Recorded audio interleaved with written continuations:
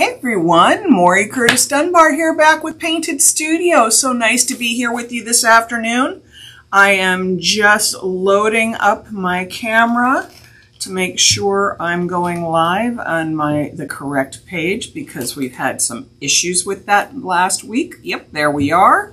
Okay, I'm going to set my camera to the tablet to the side so I can see what's going on. As you all have comments, I'm able to read them. So today we are going to be working on this tray. This I've had in my house forever. I've had it so long I don't remember how I got it. But I was cleaning out stuff this weekend and I found it and I thought, what a fun project this is going to be. So let me change so that you zoom into it so you can see it. And give me just a sec to do that. I'm like, oh, come on. There we go. Crap. Alrighty, so we're gonna move this down a bit so you can actually see what I'm doing. I think that should work fine. And there we go. So if you can see, this is actually a table tray or a bed tray. It's got legs on the bottom and it actually has this cool little thing that swivels so that when you're not using the legs, I don't know if you've ever picked up one of these and had the legs constantly falling out. So this actually locks up on the bottom. So we're going to start by painting it a neutral gray. We need to cancel out the red that's in here. So the first thing I'm going to do is, actually I'm not going to do it that way because then I have to turn it over and let it dry.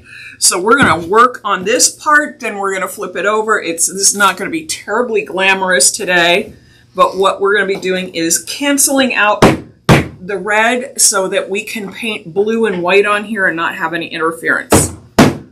I have cleaned the tar out of this thing, let me tell you.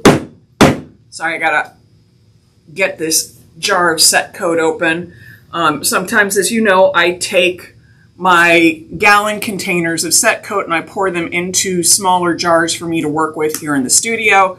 It keeps it from getting thick, it keeps it from going funky, and it's a little more manageable. Now, if I was blending colors, I would pour this out into something, but we're going straight on here with, this is Gravel Gray set coat from Faux Effects.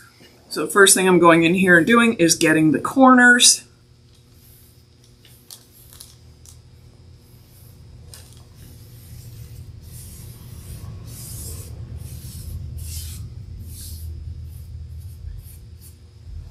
And I know a lot of you ask why I use set coat so much. Set coat is an amazing product. It was designed, originally designed for walls, but it is super hard and durable, so it's terrific for furniture. And the reason I use it is not just that it's super high bonding, but it has some lovely leveling properties. And the finish of it, even though it's 100% acrylic, dries like an oil paint, which means it dries really smooth and tight down to the surface. I've brushed on furniture and I've had people come in and say, what'd you do, spray that? I'm like, no, just brushed it on. That's how nicely this dries down to the surface. You see who's in here with us today. If I've got any questions, and I'm not seeing anything. There we go. Hi, Barb Williams and Cindy. Thank you for coming in. It's great to see you here. So, like I said, this is not going to be one of our more glamorous and exciting lives because I'm just basically going to be painting this gray. But this is a primary step, especially when I'm changing colors so substantially. So if you have something like this is like a barn red. I cleaned the tar out of this thing. It was filthy. I did a test to make sure that the paint would adhere. But if I paint something like blue or white over this right now, that red color will read through it. What I'm doing is neutralizing it with gray and then I can go over it with other colors and not have that red read through in any way, shape, or form. And we're going to do fun stuff with this. I'm in the mood to do something that's a little bit of chinoiserie, if you're not familiar with that term. During the European trade with China, God, my design history is coming back to me. Things purchased in China, teas and other goods, would come wrapped in Chinese papers that would have figures on them, and Europeans adapted them into toile fabrics and stuff like that that had pagodas and dragons and ladies in kimonos and parasols walking through fields, and it would be a repeating pattern. But the whole idea is that it would have a spark of Asian flair. It is not true Chinese patterning. It is a European interpretation of what Chinese patterning is. And it was hugely popular in the late 1800s, and has often made reappearances all the way up to today. It's one of my favorite looks. It leaves a lot of fun interpretations available, and the traditional colors of it are blues and whites.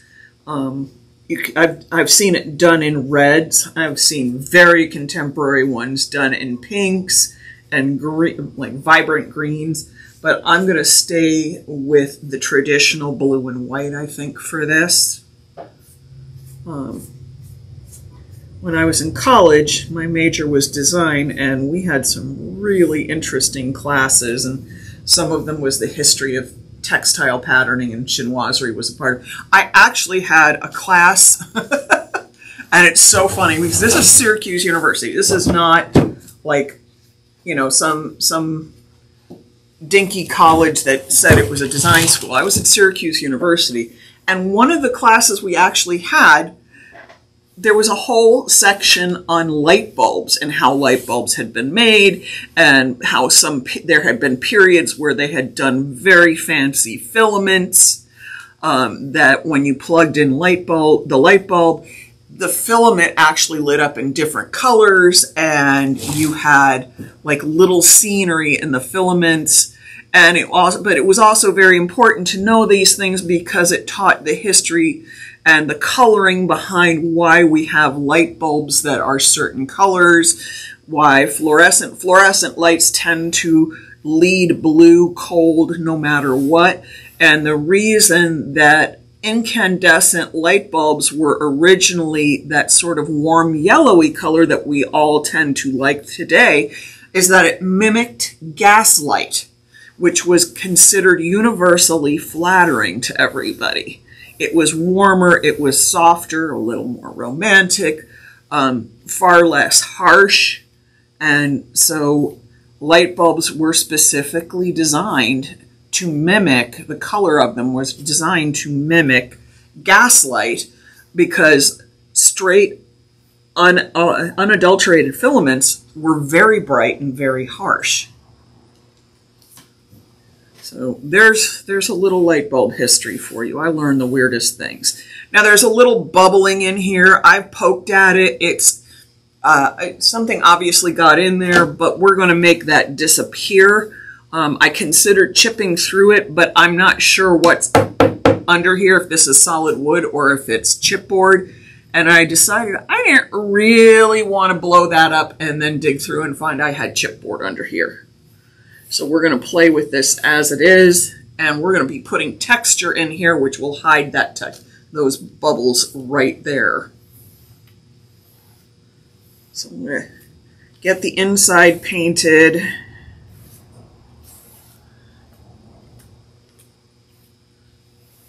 And again, I remind you, as you see, you don't see me dabbing like this. Because when you dab like this, let me see if I can zoom in so you can see what's happening when you dab.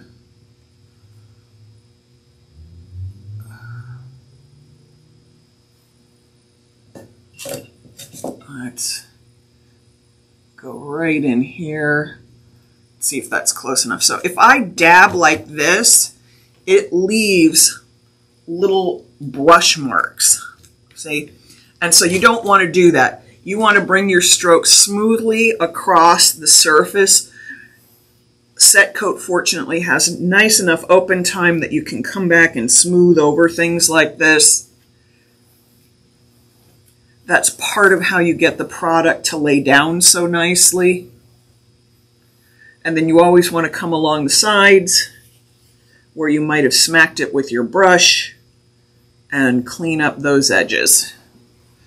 Let's open that back up a little bit so you're not stuck looking at nothing but gray space.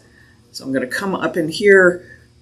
I'm going to make sure all the little crevices are filled.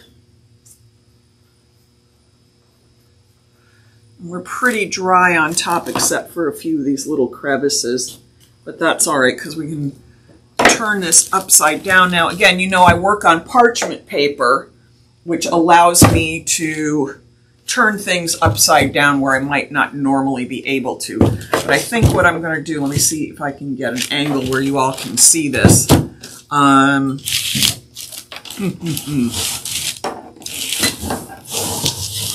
Take a sip of tea here while I figure this out. All right, here's what I'm going to do. I'm going to put a little something under here so that you can catch what I'm doing on this front edge, and I can still see what I'm doing.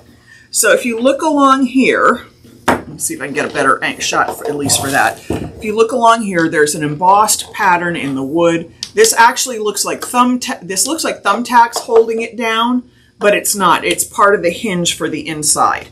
So we're going to paint, again, all of this neutral gray so I can work over these patterns. Let's see. Darn, that's a long reach on my arm. God did not make me a long-limbed creature. So I'm sort of flopping at it right now because of the angle I'm at, but I will come back and smooth it across and make sure all my brush strokes are nice and even. I might be able to take this apart, but I don't trust it.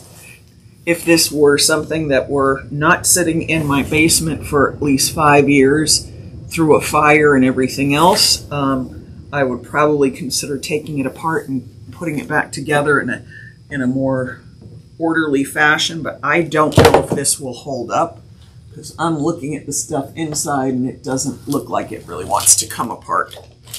All right, so I've painted the front. I'm going to paint this side. Unfortunately, it's aimed at me, not at you, because it will make my life a little easier if I just paint it this way. And I will do a little scrubbing motion to get paint into all that texture, which I did not do here because I can't reach that way. So when I turn it around, I'll probably have to touch that spot up.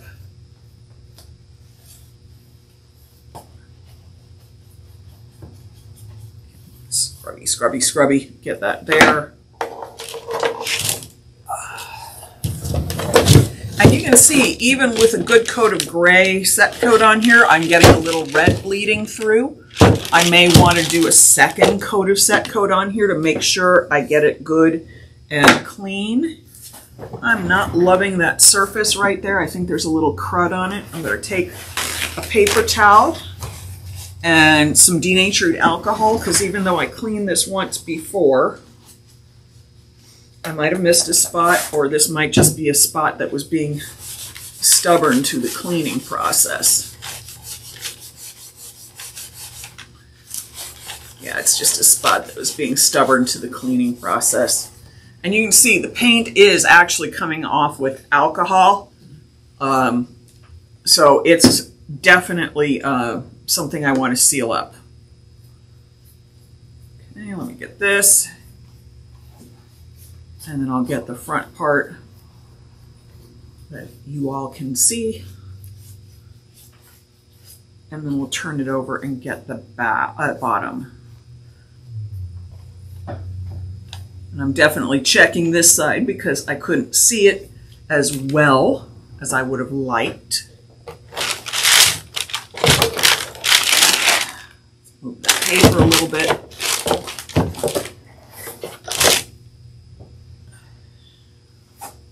And let me see if I can tip this back just a little so you all can see that front part.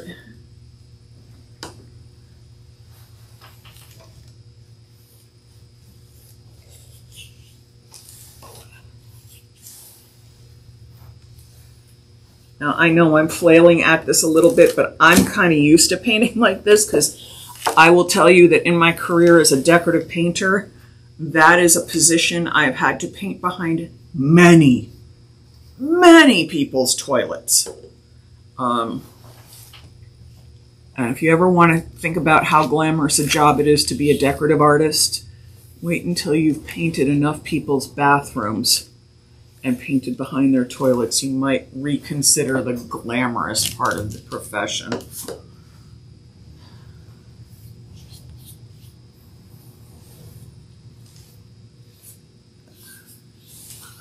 Okay.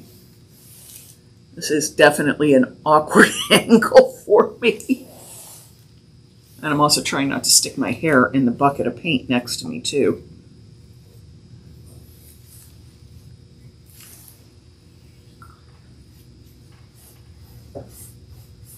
All right, let's take this. We're going to turn it upside down. Thank goodness for this little crossbar in here. It allows me to grab it without grabbing onto any painted surfaces. And now I can also go in, get the stuff I missed on the handles and around here on the edges. It's very easy to miss stuff when, especially if you were painting at an odd angle like I was. Make sure everything is well coated, well sealed up.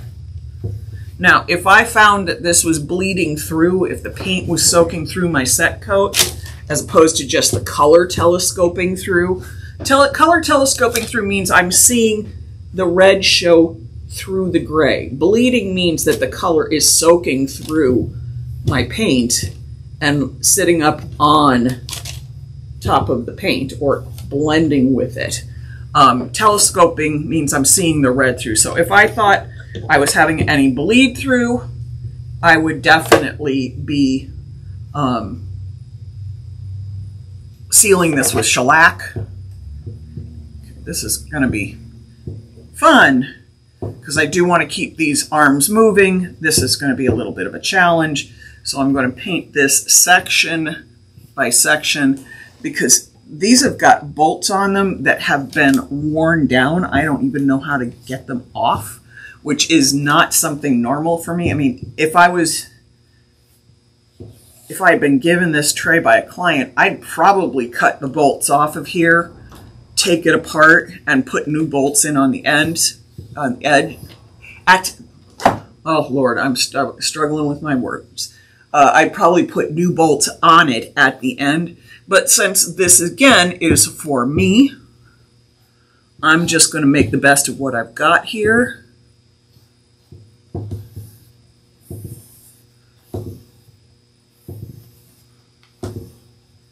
And trust me, you do want to turn this at every angle that you can get at it to make sure you've covered as much as humanly possible.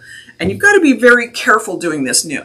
Because I've painted this, I need to be careful about painting in here so that I don't seal this to the surface and make it so it doesn't move. So there will be, I'm going to paint it at this angle, let it sit, then I'm going to move it and catch another angle and let it dry. I have to really watch how I'm doing this so that I don't lose the mobility of the legs.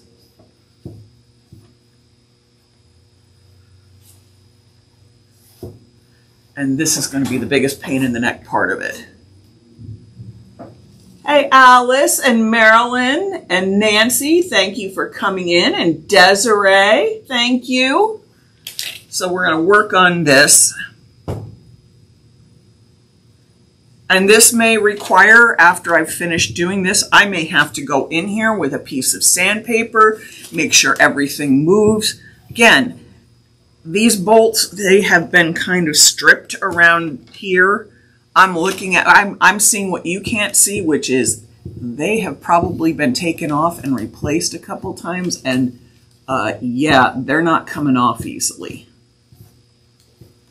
And I'm looking to see if there was, like, I could unscrew it with an Allen wrench. It doesn't want to work that way. It's just going to be a challenging piece to do to make sure that these leg parts, these leg stands, stay mobile.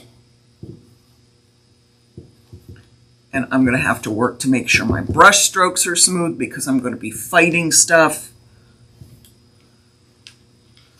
So really, this is the time to take time. Do not rush this. You'll have a bad result.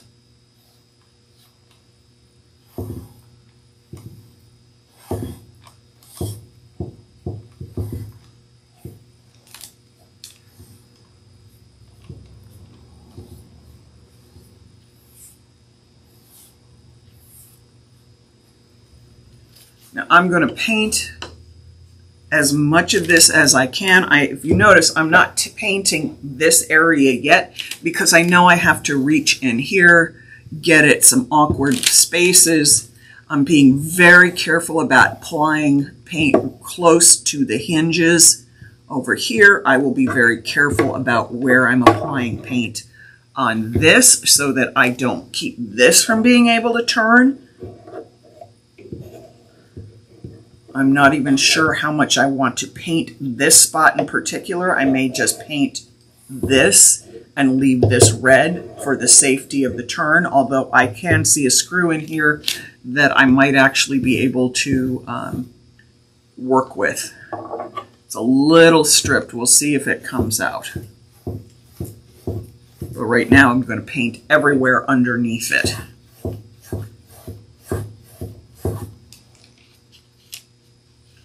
I consider doing something like this a little like doing cabinets. You really have to, when you're doing cabinetry, you don't paint cabinets with the doors on them. You take each door off, you create a map for it, you match the hardware to the specific door, to the specific place that you remove the door from, so that it can be rehung properly. Because, man, if you mess that up, you can have all your doors in the kitchen, in your cabinetry job, hanging strangely. I know, because I didn't take my own advice. I didn't take what I learned on one job, and I made such a mess out of it. It took me 5 times longer to hang the doors than it should have, because I thought, oh, I know what it is. Well, I didn't pay attention. I put all the hardware in one bag and made a very loosey-goosey map and did not mark the doors well enough so I knew where everything went. Oh, God, I made my day so hard that day. Almost ruined a really nice cabinet job, which is also part of the reason I don't paint cabinetry, because it's so annoying to me to have to do that. Nobody has ever lost a cabinetry job to me. As a matter of fact, I have passed on cabinetry jobs and given them over to people I know who are very good at it. To this day, I still do that. I pass on cabinetry jobs for other reasons, but also because I don't like doing them.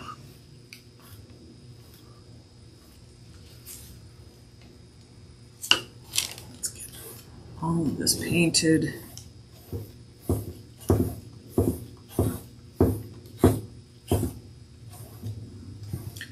And you might notice I'm not using a square brush like I normally do. This is a little easier, brush is a little easier to get into awkward corners that I knew I was going to be facing on the bottom of this.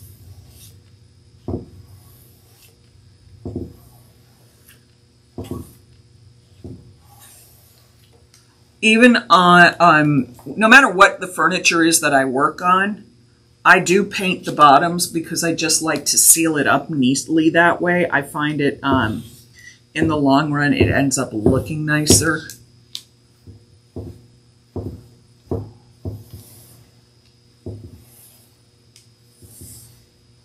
Okay. Now,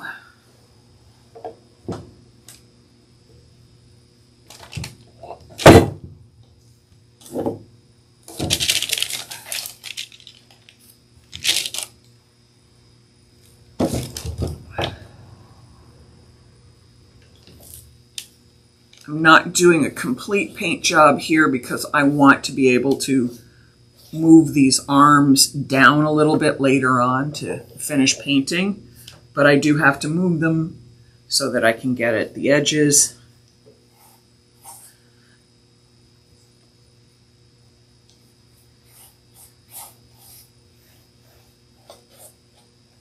And I'm also getting into these handholds here because they are cross-cut and a little textured in there, and the paint just doesn't want to flow smoothly off my brush in them. So let me get here.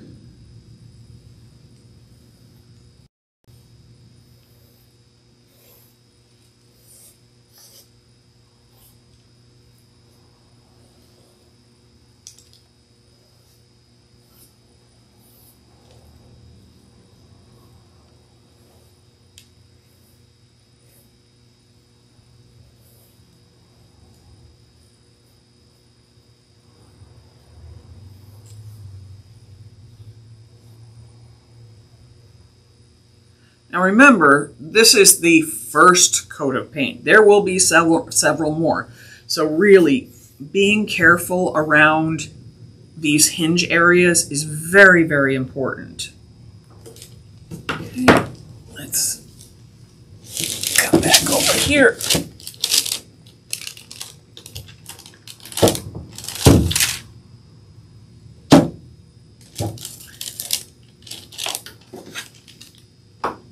And if I weren't doing a live, I'd probably stop at one point, let things dry before I started moving them around.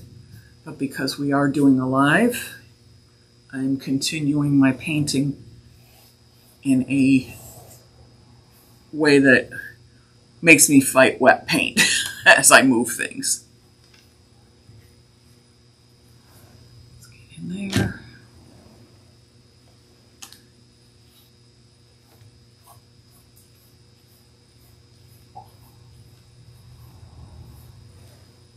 Okay, let's catch this right along here. It's a spot that I did not get before because, again, I was working at an odd angle. So I'm getting under the lip of the tray.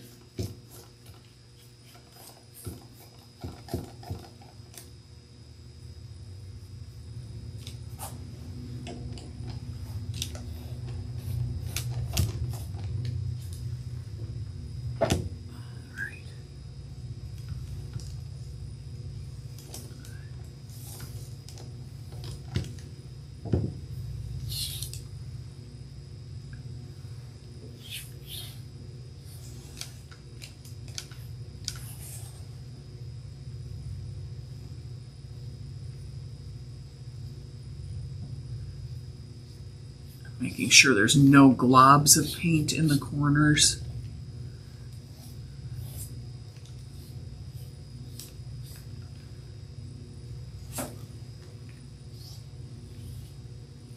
Again, putting the thin coat on makes it easier when I'll be dealing with these hinges later, because everything that way will stay mobile instead of putting a big heavy coating on.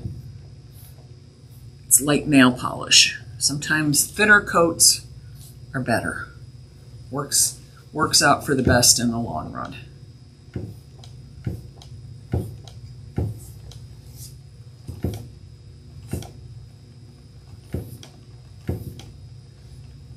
And whatever I haven't gotten in this pass, once it's dry and I start looking it over again, I will go back with a second pass and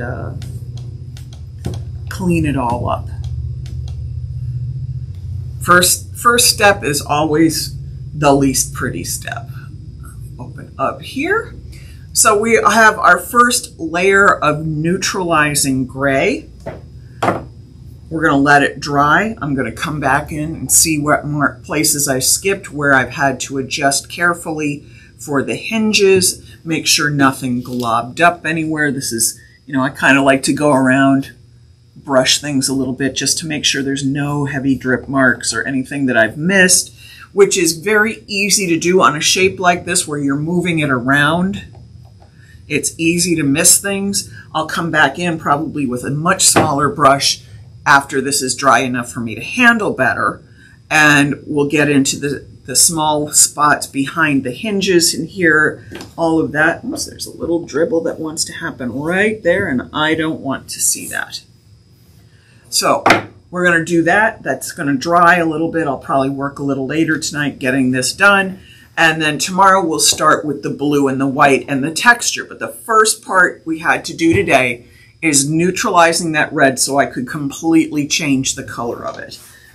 One thing I wanted to show you, hang on a sec. I know you probably saw it close up, but you haven't seen the whole thing in a full look. This is the twisted metal chandelier we did with the Robersons and the Whitson's primer and the gold leaf on the candle cups. I can't wait to hang this out in my yard this summer. Look how pretty that's going to be. And I do have battery-operated candles to put in it. They're sitting in my dining room. I was actually going to photograph this in my yard, but it's really cold out and nothing's blooming. It'll look prettier when I'm able to photograph it against trees. Now let me take a peek over here, see if I missed any questions. Hey, Maddie, nice to see you. And Sherry, oh gosh, and Nancy, all of you, thank you so much for popping in. We're going to keep this a short one today because this is going to be a lot of work for me after I finish up with you. We're going to be doing, or what's this week? I'm going to be doing the rest of the cleanup. I'm going to check and see if I can unscrew this.